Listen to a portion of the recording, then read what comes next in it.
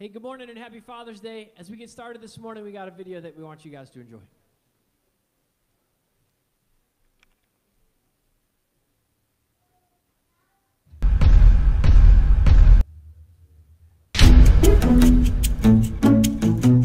Life is always fair. I really enjoy repeating myself over and over again. I just love when the kids talk back to me. I don't care if you get a job this summer. I don't care if you get detention.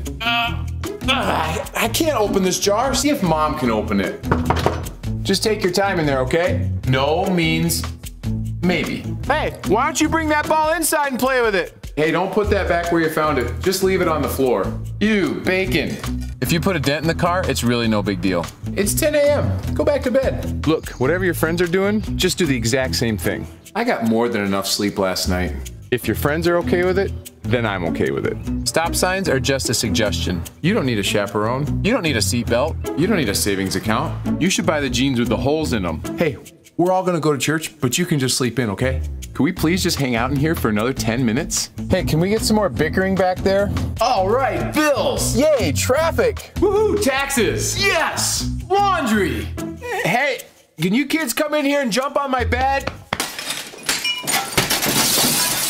Quick, go tell Mom what happened right away. You don't need to finish your dinner. Hey, look at your phone when I'm talking to you. I wish I had a smaller TV. We got you that phone for a reason. Texting boys. All right, everyone, listen up. Mom and I are going out of town this weekend, so please, mess up the whole house while we're gone. Please throw a few parties while we're gone. Please forget about the dog entirely while we're gone. Hey, when you're finished pouring that, can you just leave it out on the counter all day? Thanks.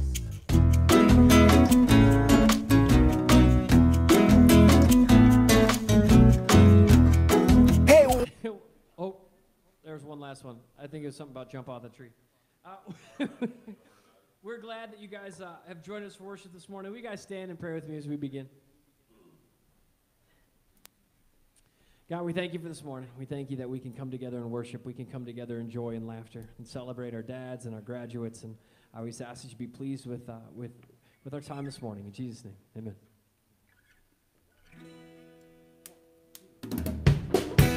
You live, you die, you said in 3 days you would rise, you did, and you're alive. Yeah, you rule, you reign, you said you're coming back again. I know that you will, all the earth will sing your praise.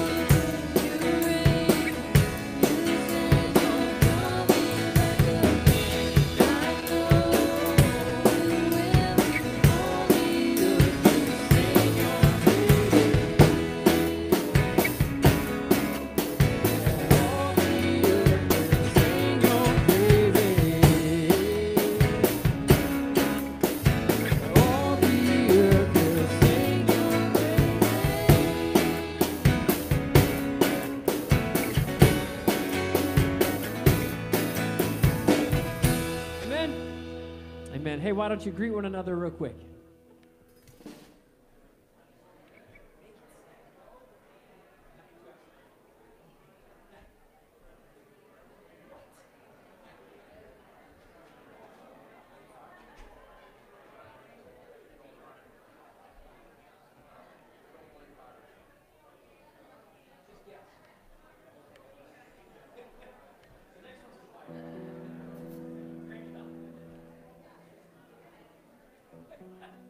I invite you to find your seats if you would. We have a couple announcements. For you to go over for this morning. Good morning, everybody. Happy Father's Day. I'm glad you were able to be in church with us. Thanks for joining us in worship. It is a blessing to worship with you.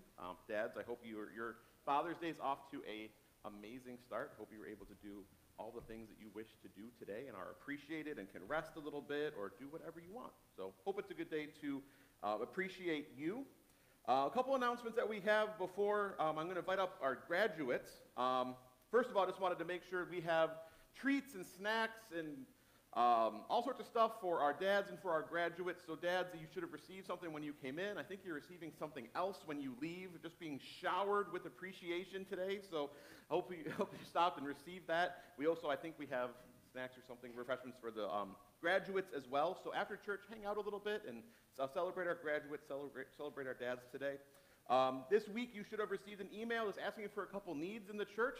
I wanted to give a thank you to those who were able to help out a little bit at the Hodgins house, as they have lots of cleanup left to do. I'm sure you guys still have lots of cleanup left to do after the storm that hit, kind of locally, little tornado hit their house, and there are trees and branches and stuff kind of still everywhere, I'm assuming, right? A little bit left? Okay, so if you'd like to help out, just contact, I'd say reach out to Ken and Barb. They sit right up here in the front, and they're super great people. So say, hey, I'd like to come over and help. And they'll say, that'd be awesome, I'd appreciate that. So you can connect with them.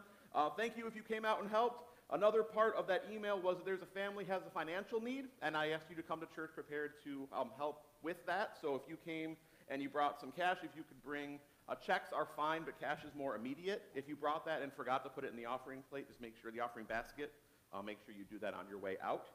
If you have a check, you can just write it out to Trinity UMC and make sure it's just noted special offering, and we'll make sure the family gets that. So I think that's all the announcements. Anything going on with? Big graduation week.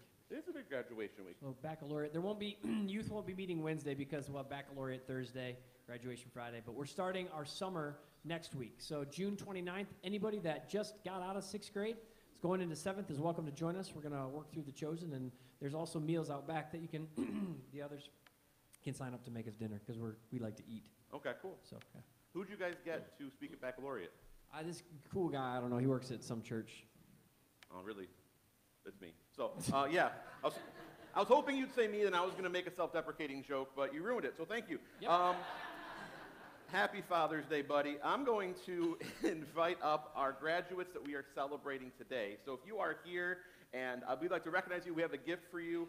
I am going to ask you just to share just a little bit of where you are going with your life next year. So if you are here, if you would come up. If you don't come up, you don't get the gift, Emma. Yeah. Yeah, if you don't come up, you don't get the gift, and I'll use it. Reagan Schittister, Brianna Rosequist, Emma Ruhlman, Katie Spath, and Amy Sprague. If you guys would come up. It is not that hard, and I have a hard last name. Everybody says my last name wrong.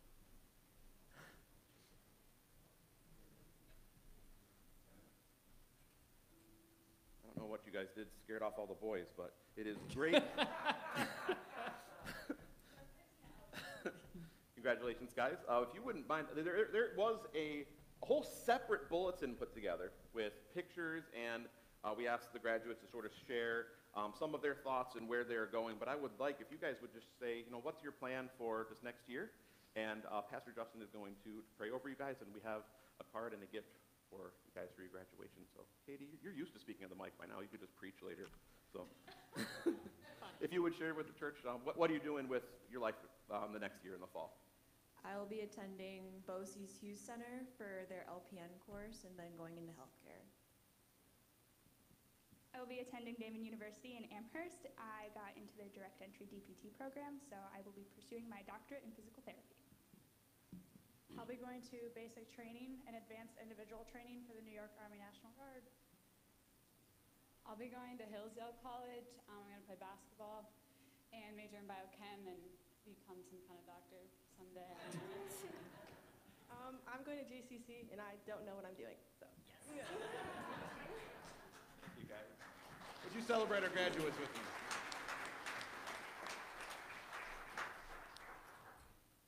All right, I'm behind you, but I'm going to pray for you anyways, because I was going to take that mic, but then it all got weird. So let me just pray for you.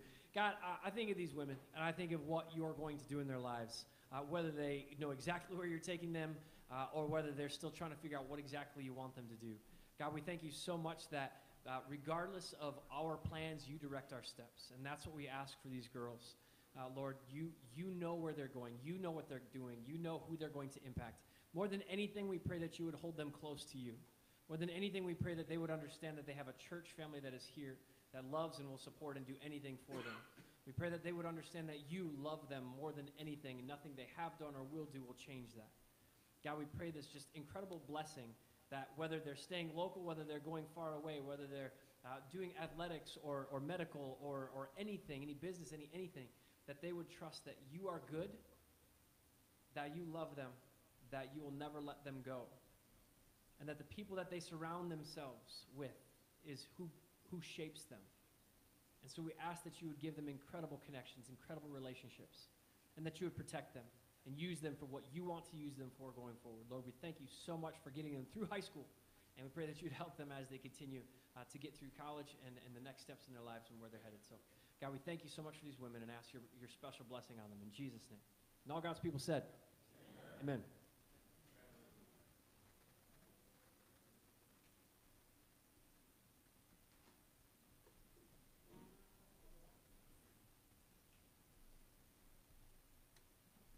Let's continue in an attitude of prayer together. Lord God, you have given us so many reasons to celebrate.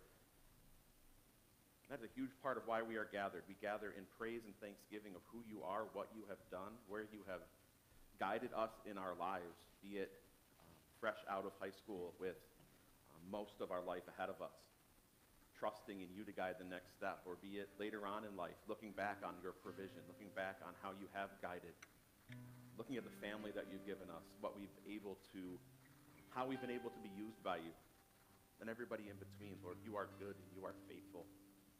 Thank you for your church. Thank you for these students. I thank you for the fathers in our lives and the blessings that they have been to us and continue to be to us. I thank you for the fathers who have gone ahead and are now with you. Today is a bit of a sad day for some families. And so, Lord, but we just do remember the blessing that our fathers either were to us or continue to be to us. Equip us as dads to be Christ-like in our parenting, in how we love our children, and how we love our spouses, in our dedication to your church, in where you have called us to go. So bless our families, Lord. We want to strive to be parents and spouses and brothers and sisters and aunts and uncles and grandparents that reflect you. That cannot happen without your equipping. That cannot happen without our dependence on the empowerment of your Holy Spirit. So, Lord, use us. Take us where you want us to go. Use our words. Use our thoughts. Take our habits, how we're spending our time, how we're spending our money, our approach to work, our approach to everything, Lord. May it reflect you. Lord, thank you for the blessings of this day. Lord, we pray for issues and areas of our world that it is hard to celebrate, that there are just difficult things going on. We pray for your healing and your unity in our nation, in our church, in our denomination. There's just a lot of brokenness and division and things that are not of you going on. And I pray, Lord, that you keep us on your path, keep us rooted in your truth as we strive to bring others with us, as we strive to show others the love and grace of Jesus Christ. Lord, heal what needs to be healed. Heal areas of our world that are war-torn right now. Heal and bring your peace in Ukraine. Heal and bring your peace in areas of our nation that are violent, that are recovering from these terrible shootings. Lord, bring your healing and your peace and guide guide your church to know how to partner with you in that. You've called us to be your hands and feet, to play a role in bringing your kingdom here, your kingdom come. May that be evident in your church. So God, thank you for the awesome blessings of today. You are so good. And oftentimes that is really obvious. But Lord, for the people where that is not so obvious right now, I pray your blessing over them. Bring your healing, bring your unity, bring your peace. May your church always reflect you well. We pray all this in Christ's name. Amen. Amen. We got to stand and continue to worship with us. So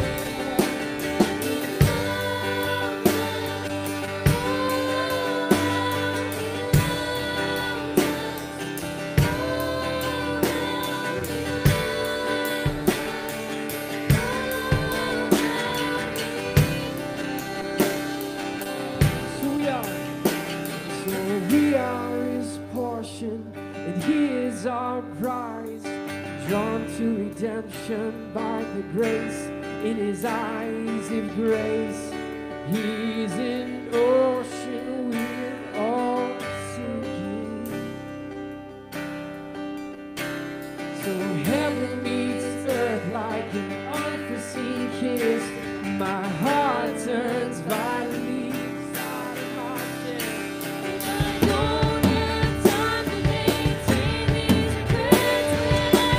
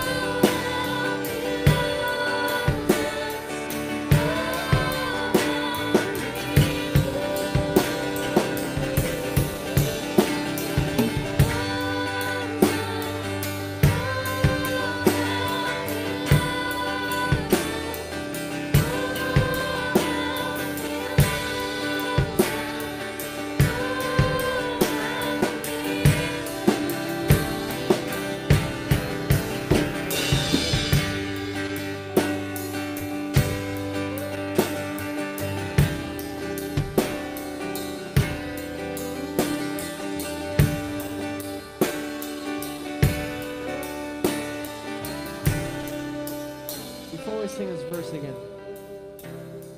We just sang a song, right? Jesus Messiah.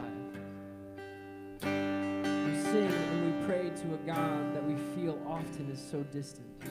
And yet if we stop and look at one day of our lives, we realize what he does goes unnoticed.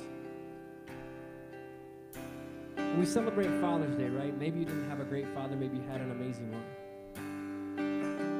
But I feel like we have to pause for a second and realize that the God of the universe loves us enough, even for this moment, here and now, to be able to gather to sing songs to him. I don't sing songs to other people. So when we sing how he loves us, maybe your morning wasn't amazing, but I want you to stop and think about the fact that the God of the universe allows this moment, this place and time, not just to celebrate dads and graduates, but to speak to us. To let us sit and look at who he is, at his word.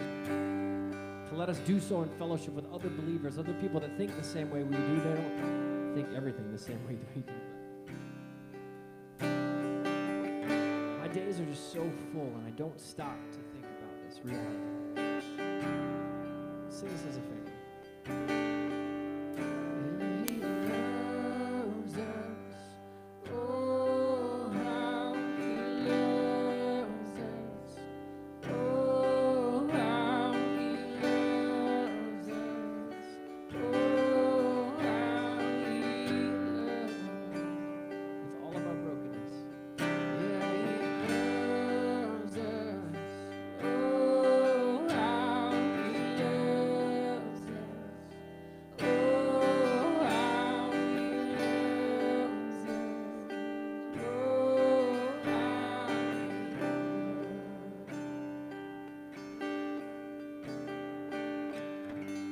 Pray that we don't forget it.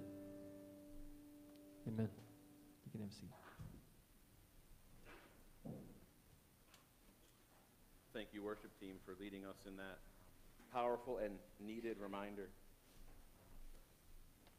Any of the kids who are 4 years old to 4th grade can skedaddle to Children's Church if you would like. If you are younger than 4 years old, you can go to the nursery if you would like. You probably need to be accompanied there by a parent. Before we get into the message for today, I have just a little bit of sad news. My friend's obese parrot died, and he's really sad about it, but it is a huge weight off his shoulders. Thank you, Tyler. Don't forget to tip your ushers. All right. It's the only one I have. I'm a dad. I'm entitled. We're good. It is out of my system. I heard that one online the other day, and I was like, that's a good one. That's the one I'm rolling with. All right, happy Father's Day for all the dads out there. I hope it is a blessed one for you. Mine just got a whole lot better. Today, I think, is a good day to reflect on the examples that our dads have left for us. I know not everybody had a dad in the picture or had this ideal father. I don't think many of us have a perfect, or any of us have a perfect dad we can think about, but I think it is good to, if you are able to think about, what are the ways our dad has left an example for us? What about my dad do I want to carry forth? What about my dad do I want to live out? And I was thinking about that a little bit. I love my dad. My dad's awesome. I was thinking about when I was a little kid, and we'd have like Thanksgiving and Christmas at our house, and my grandma and grandpa would be there, aunts and uncles and cousins would be there. The house would be full, and my dad would sort of just be this, sort of like the center of attention, but not in an arrogant way, but just he's telling stories and making people laugh, and everybody's just roaring with laughter around, and like, I just want to be able to share that kind of joy with others that my dad was able to give, and he still does. He's still a super funny guy. I love my dad a lot. He might be watching, he might not. If he's not watching, I'm going to be on him later. But I think more importantly, way more importantly, my dad instilled in my sister and myself, our whole family, the importance of following Christ. That was never an option. Going to church was never an option. Not going to church, rather, was never an option. We were always going as a family, no matter what. And there's no way I would be the follower of Jesus I am today without my dad. So I'm thankful for where he has brought me in my life, the example that he has been for me, and I hope you have a similar story to share in some ways. But as we take Father's Day, it's natural, normal to reflect on how we can carry our good qualities of our dads. Way more importantly, so much more importantly, for us as individuals and us as a church family is considering this life-changing question that I hope you've given some time and thought to as if you've been a follower of Christ for any amount of time, is, what does it mean to be like Jesus? And on the surface, that sounds like kind of a little kid's surface-level question. It's an introductory to the faith kind of question, but the more you think about it, the more you unpack that question. What does it mean to be like Jesus? With all the people who are here today, if I asked all of you individually, a lot of us would have many different answers. And probably none of those answers would be wrong. There's lots and lots of faithful, appropriate, scriptural answers to this question of what does it mean to be like Jesus.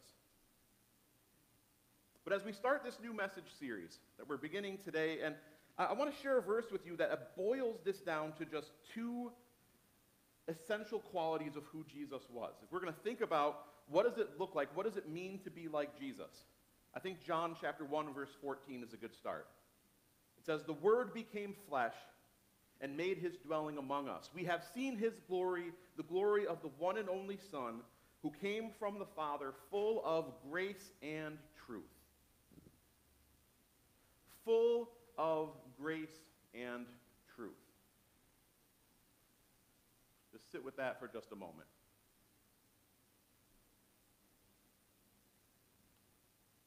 Probably a familiar passage to many of you.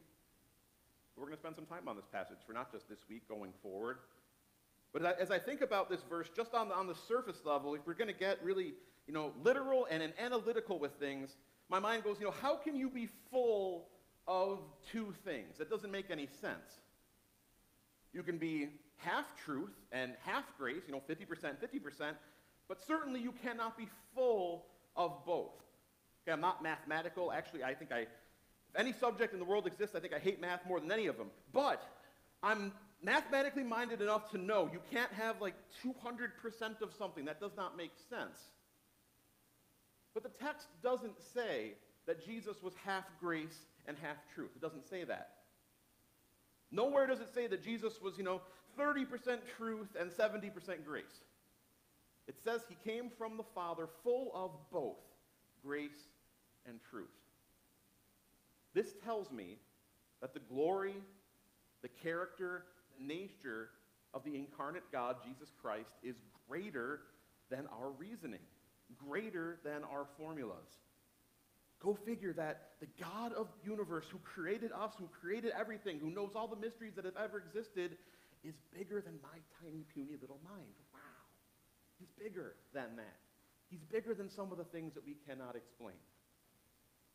And if full of grace and truth, it's just gnawing at you, if that's bugging you, guess what? Jesus is also fully human and fully God. Oh my goodness, he's both. That's a different sermon for another day. I'll stop with the with the paradoxes for now. But back to this verse. The Son of God, Jesus Christ, came from the Father full of grace and truth. Jesus is what the fullness of truth and the fullness of grace looks like.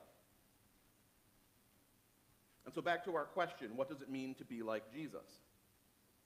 If we want to be like Christ, if we want to embody his character, live out his life, love the way he loves, we must strive for both grace and truth.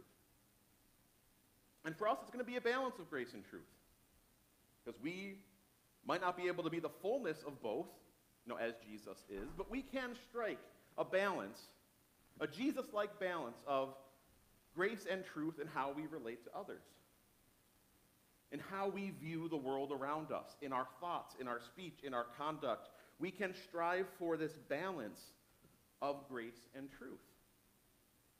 And a big question I want us to consider as we start this series, we're going to be in a series for several weeks on this idea of grace and truth, what it means to be that as a person, be that as a church, be that to a culture who has all sorts of different ideas about what this means. How do we still love like Christ? A big question we need to start with is why both? Why is both necessary? Why can't she be a truth person and he be a grace person and they can just go about their business? Why can't we lean one way or the other? It's a quote I want to share with you, and I want us to think through this a little bit. It's from an author named Randy Alcorn. He writes this. It says, "Truth without grace denigrates into judgmental legalism. Grace without truth denigrates into deceitful tolerance." And I've been with this all week. I want you to think on this for a moment. Truth without grace denigrates into judgmental legalism. Okay, get that mental picture in your mind. What does that judgmental legalism look like? Grace without truth denigrates into deceitful tolerance.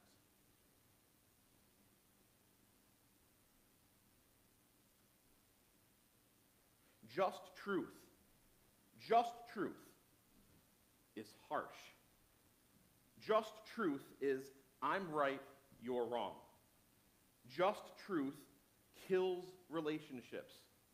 It is finger pointing. It is rejection. It is failure. It is casting the first stone. Just truth leaves no room for grace. Conversely, just grace is soft and weak. There's no moral authority. Just grace, it's whatever seems and feels right to you, just kind of go for it. There's no consequences. Just grace is no accountability. Just grace seems loving, but it isn't. Just grace seems loving, but it isn't. It's not loving for people to have no boundaries. It's not loving for people to have no authority or guidance. Imagine raising a child like this. Maybe you know some people who kind of are. No guidance, no authority. Whatever they want to do is fine because it's just all grace. Whatever you want to do, wherever you want to go. I'm not going to hold you accountable. I'm not going to call you out. I'm not going to guide you. That's not loving.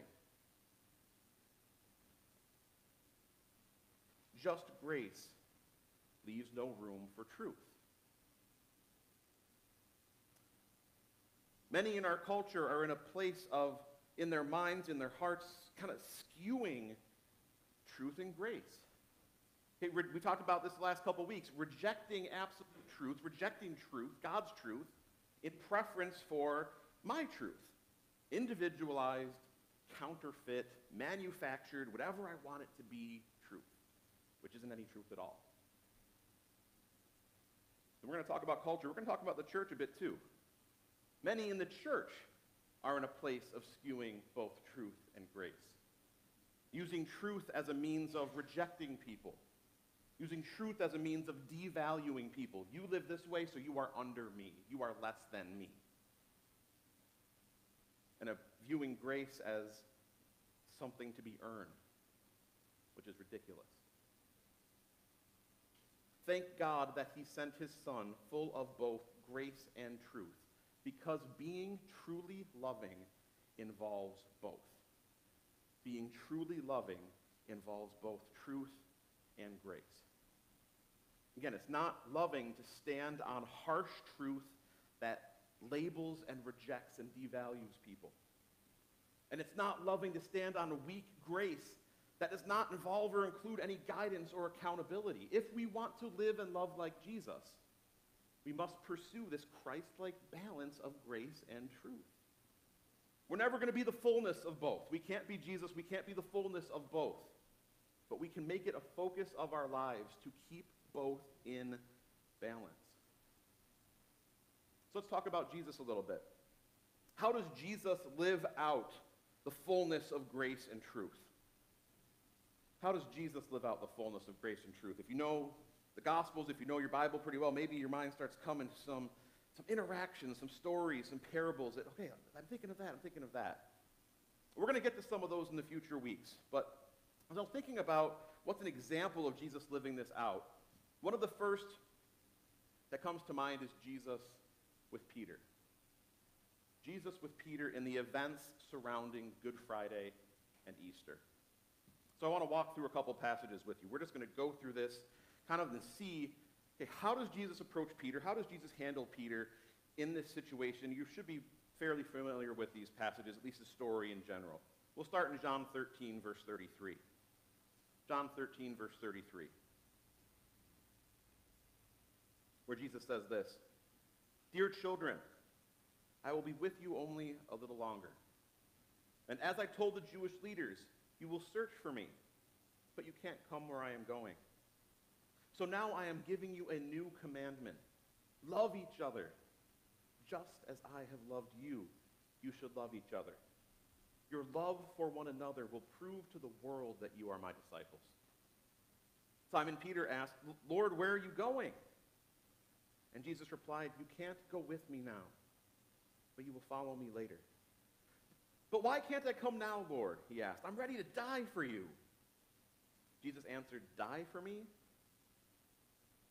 I tell you the truth, Peter, before the rooster crows tomorrow morning, you will deny 3 times that you even know me."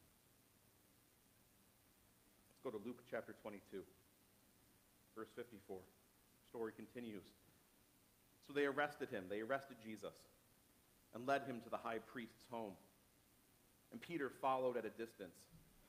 The guards lit a fire in the middle of the courtyard and sat around it. And Peter joined them there. A servant girl noticed in the firelight and began staring at him. Finally, she said, 'This man was one of Jesus' followers.' But Peter denied it. 'Woman,' he said, 'I don't even know him.' After a while, someone else looked at him and said, 'You must be one of them.' 'No, man, I am not,' Peter retorted. About an hour later, someone else insisted, 'This must be one of them because he's a Galilean too.' But Peter said, 'Man, I don't know what you're talking about.' And immediately, while he was still speaking, the rooster crowed. At that moment, the Lord turned and looked at Peter. Suddenly, the Lord's words flashed through Peter's mind. 'Before the rooster crows tomorrow morning, you will deny 3 times that you even know me.' And Peter left the courtyard, weeping bitterly." Last part of the story, John 21. John 21, starting in verse 12. "Now come and have some breakfast," the resurrected Jesus said. "Now come and have some breakfast," Jesus said. None of the disciples dared to ask him, "Who are you?" They knew it was the Lord. Then Jesus served them the bread and the fish. This was the 3rd time Jesus had appeared to his disciples since he had been raised from the dead. After breakfast, Jesus asked Simon Peter, "Simon, son of John, do you love me more than these?" "Yes, Lord," Peter replied. "You know I love you." "Then feed my lambs," Jesus told him. Jesus repeated the question, Simon, son of John, do you love me? Yes, Lord, Peter said, you know I love you. Then take care of my sheep, Jesus said. A third time he asked him, Simon, son of John, do you love me? Peter was hurt that Jesus asked the question a third time. He said, Lord, you know everything. You know that I love you. Jesus said, then feed my sheep. Take mental inventory of this passage for a moment. We covered a lot. Grace and truth.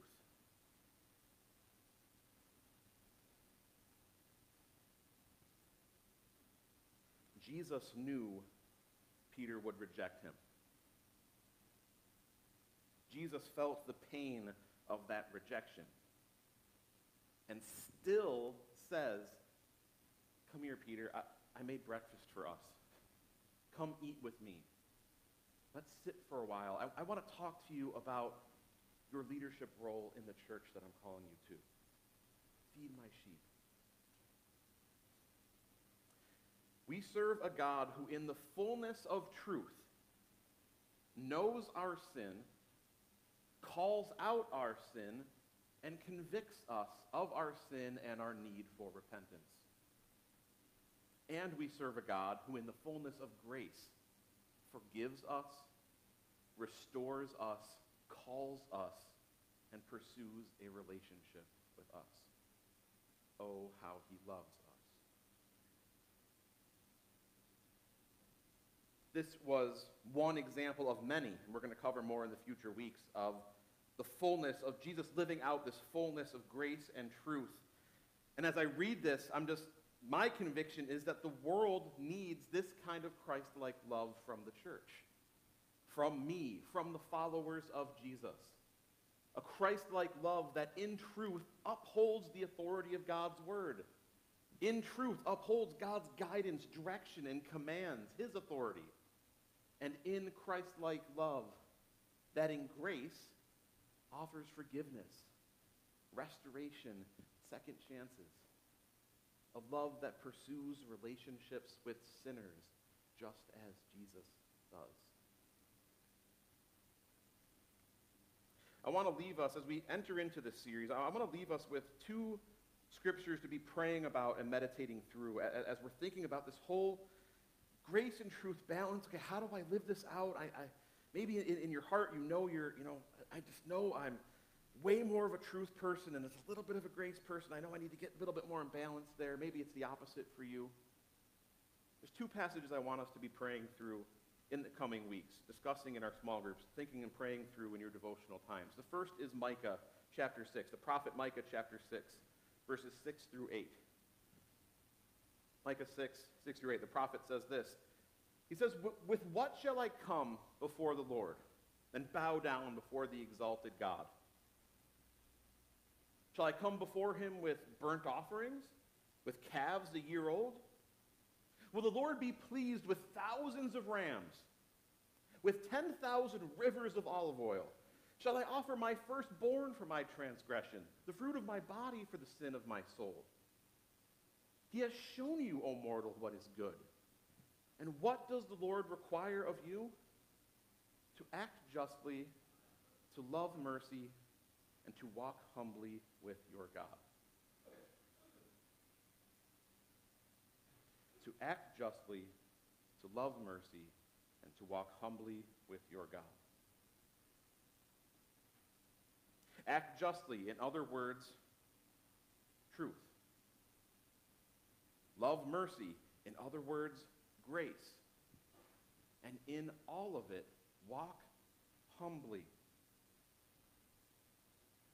So when I was preparing this for this week, this, maybe more than anything else, this walk humbly point struck me very strongly. Okay, what does this kind of humility look like? What is living out this humility in this?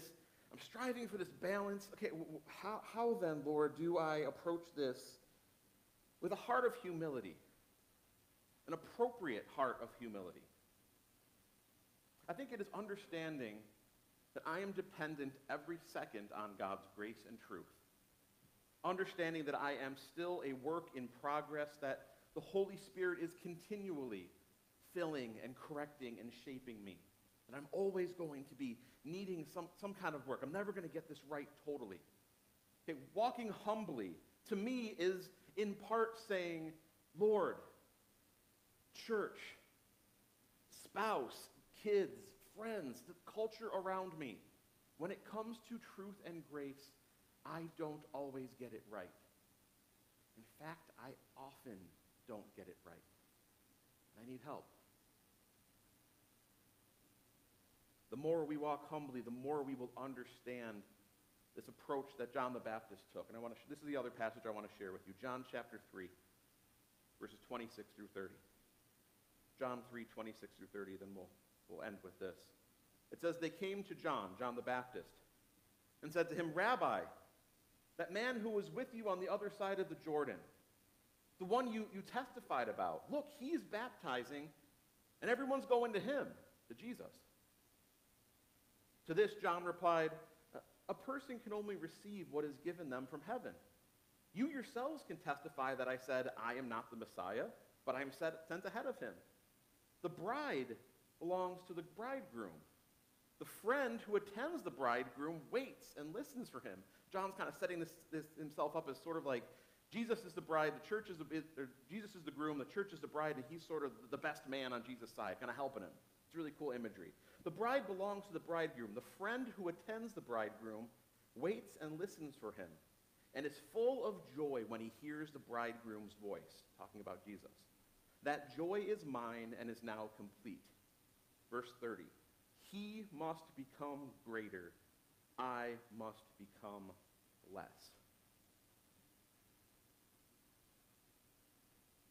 John the Baptist's message to his disciples, his followers, is this is not about me.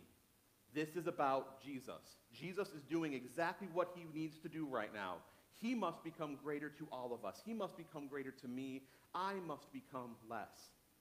So walking humbly to me is this honest approach that we must acknowledge that what we have to offer when it comes to grace and truth, it's going to be skewed a little bit. That I know that maybe I have a tendency to lean a little bit too much toward truth, and it comes across as harsh. Maybe I have a tendency to lean a little bit too much toward grace, and it comes off as kind of fluffy and cheap. In humility, saying what is within me, in my sinful nature, is unbalanced.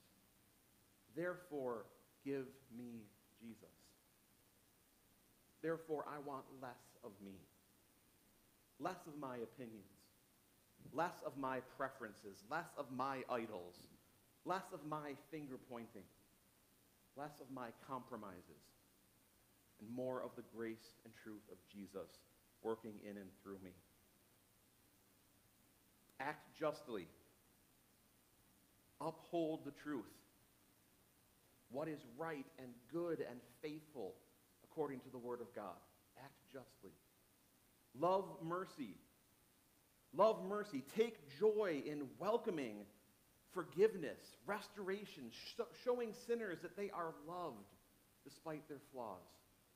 Sharing your story of how you are loved. You discovered Jesus' love for you despite your flaws. Act justly, love mercy, walk humbly. Walk humbly, acknowledging I won't ever get this perfectly right, and neither will you. So every day, every second, we need to walk humbly with Jesus, asking for more and more of him and less of us. This is what I want for us, for our church. So over the next several weeks, we're going to talk about some very specific things with this truth and grace balance in our culture, in our church. We're going to talk about our denomination being broken because of a fundamental misunderstanding of grace and truth, and why myself and why our leaders feel it is time to transition away from the United Methodist denomination and go toward a more faithful expression of Methodism. We're going to get more specific about what that all looks like going forward. Over the next several weeks, we're going to talk about our culture's misunderstanding of grace and truth, and how we're called to go into this culture Loving like Jesus. Loving with grace and truth. But first, I think we need to look in the mirror. Before we start thinking about, the denominations issues, the culture's issues, all their stuff out there, I need to look at me. We need to look at us. And maybe some ways we've misunderstood, we've mishandled grace and truth. Where do I lean in this grace and truth balance? Does our approach to grace and truth align with Jesus? Does it reflect him well? Do I have the humility to admit that I might need some help understanding and living this out better? Starting today, as you leave, you'll see there's small group questions or questions for either small groups or personal reflection. They're on the table next to the sound booth, and they're on the coffee bar. Take those and use them in your small groups. Take those and use them in your personal devotion times. I think what we are talking about is big and complex, and everybody's going to have different opinions about it. I think as we unpack this series, it's going to be more impactful to you if we spend some time in our groups and in personal reflection and thinking about those. So on your way out, there's a little half sheet you've labeled, discussion questions, reflection questions.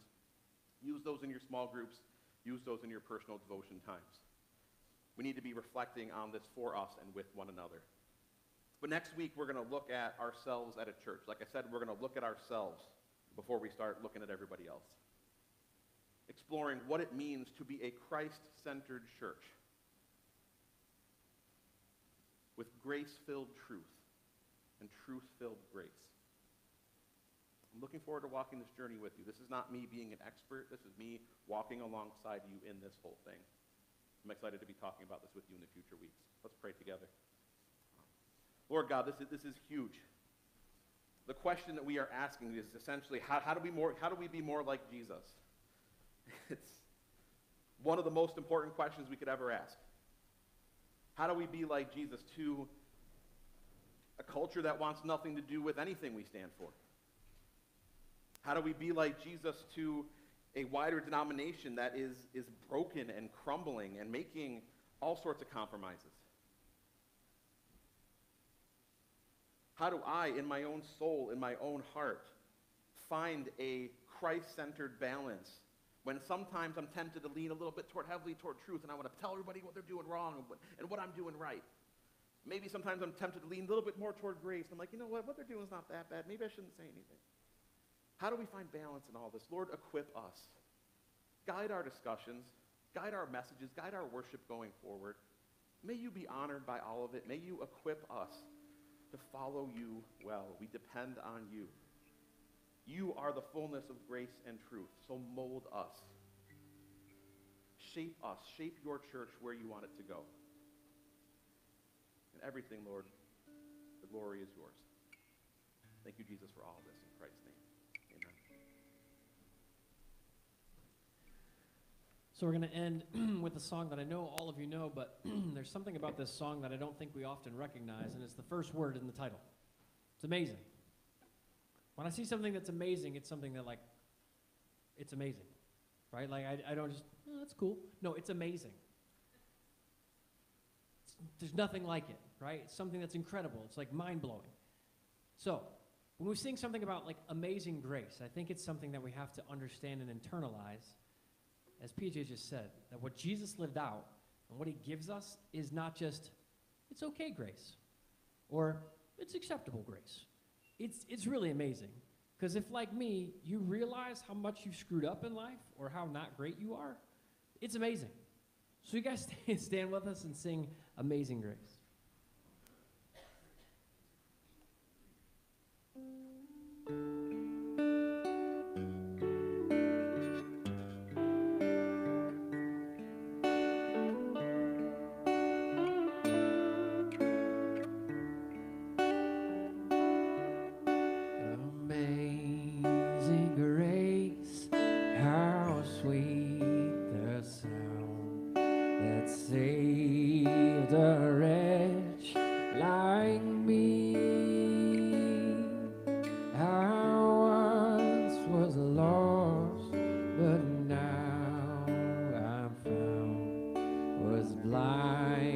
But now